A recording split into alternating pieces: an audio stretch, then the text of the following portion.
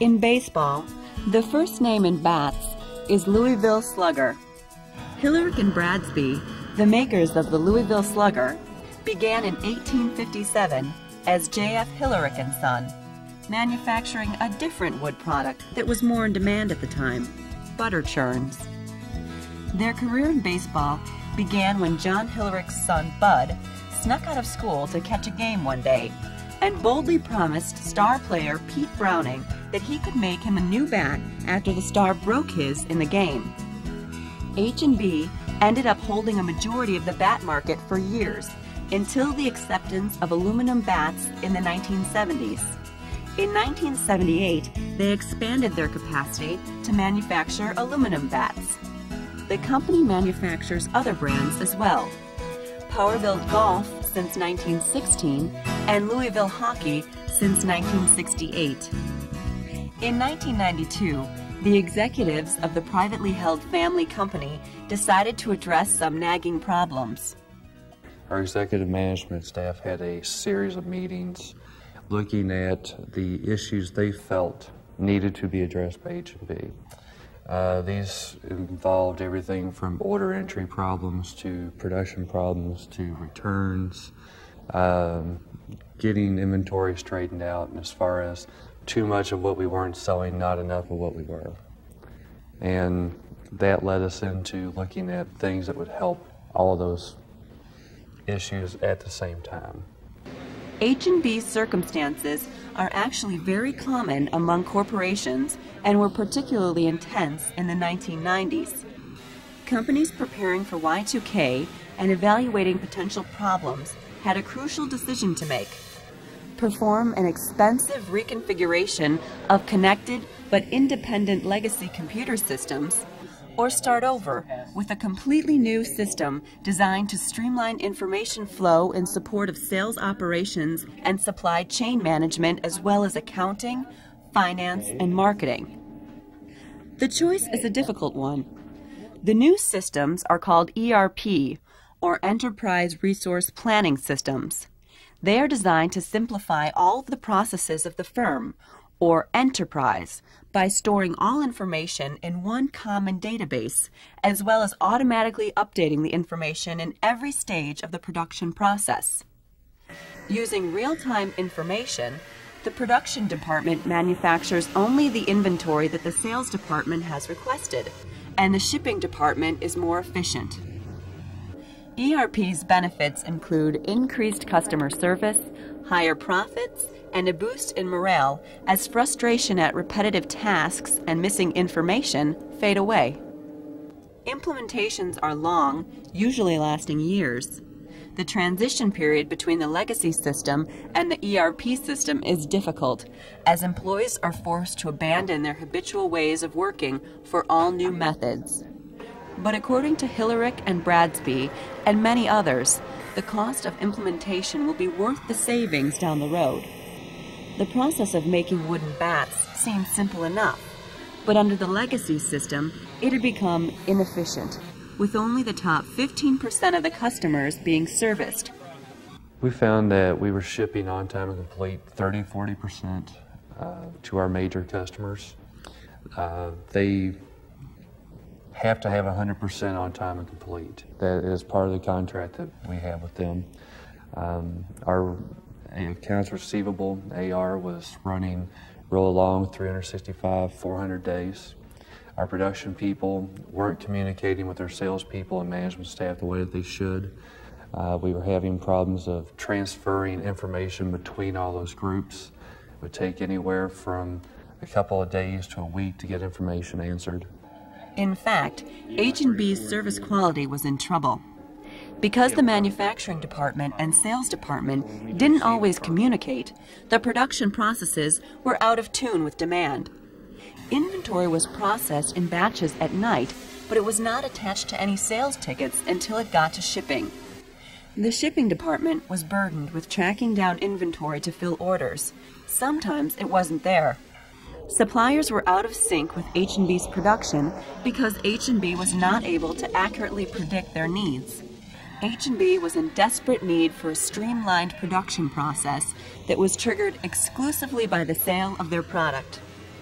The first step to streamlining production was to acknowledge the problems and devise the needs of the new ERP system.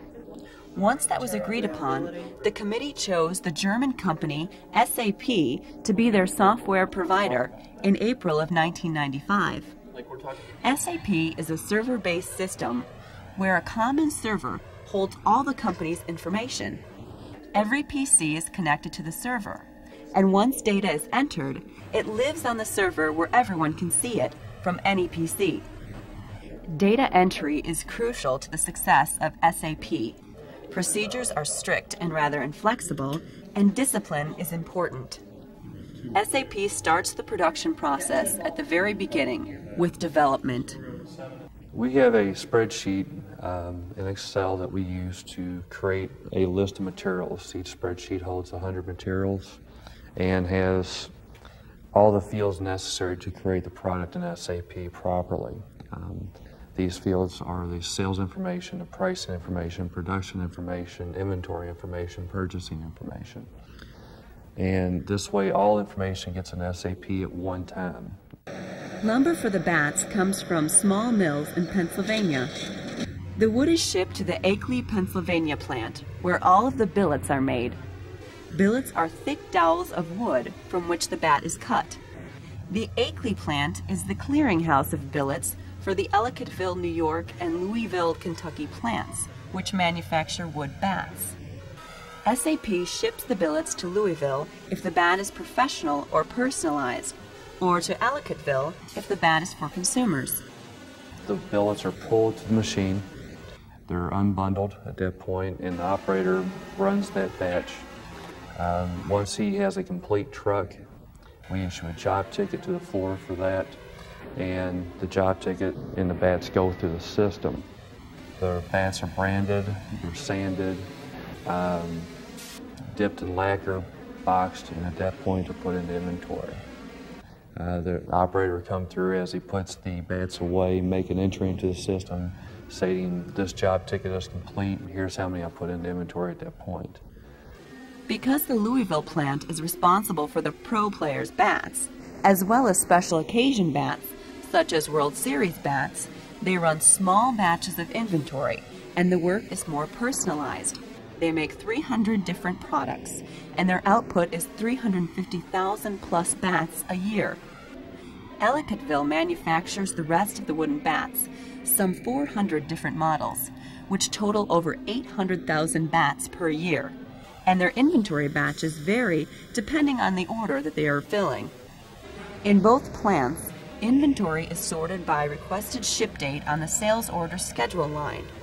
H&B also maintains several warehouses in the system to sort out inventory for their largest customers. SAP has also helped H&B centralize their operations by linking their various plants together onto one system.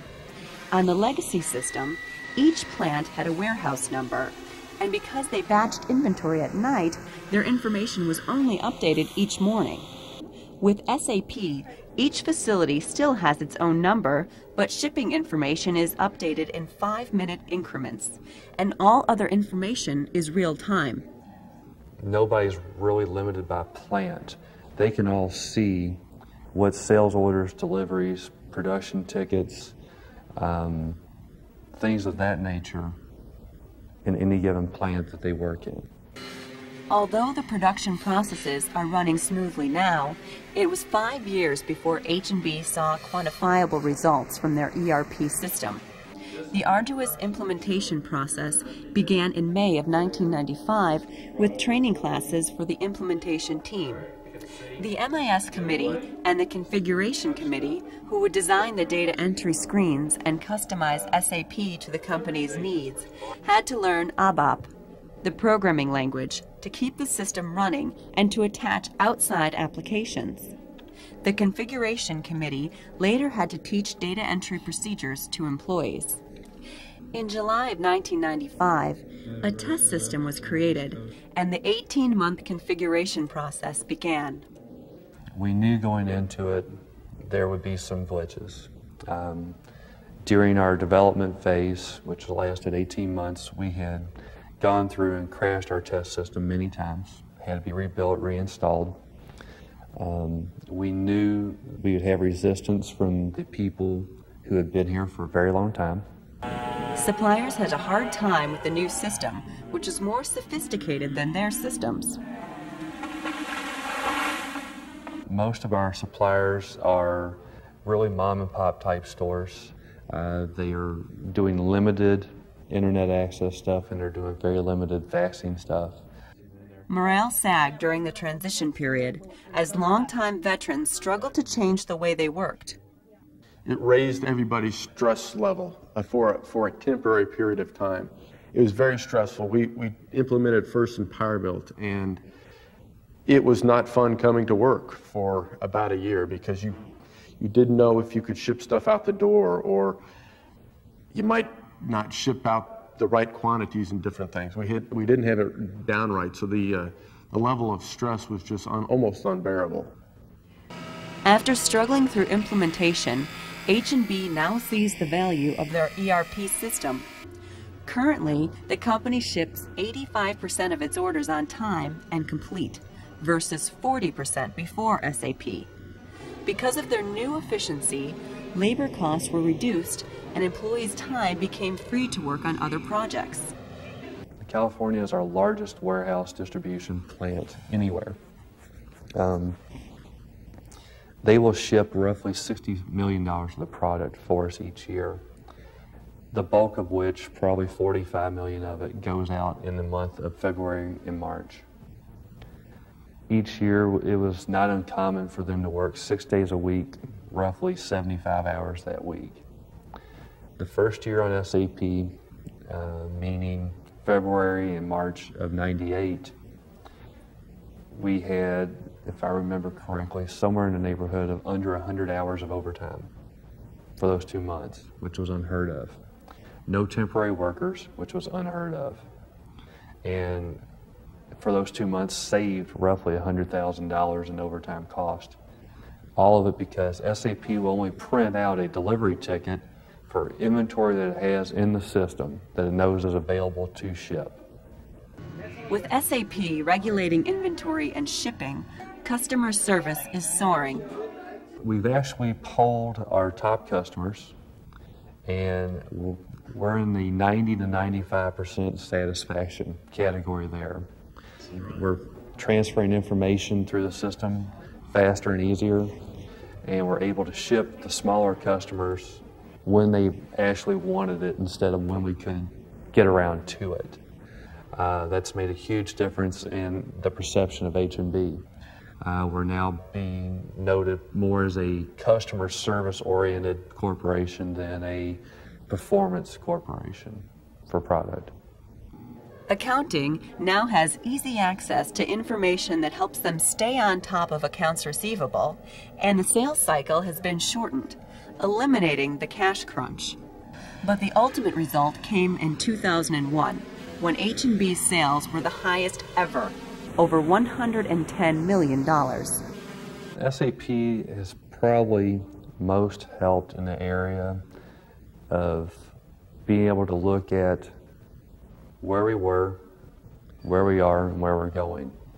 By that, we can see how the orders came into the system, how we dealt with the orders that came in, how production kicked in to meet that demand, or purchasing kicked in to meet that demand, where the inventory levels stood at, where they went to, and how the inventory left the buildings.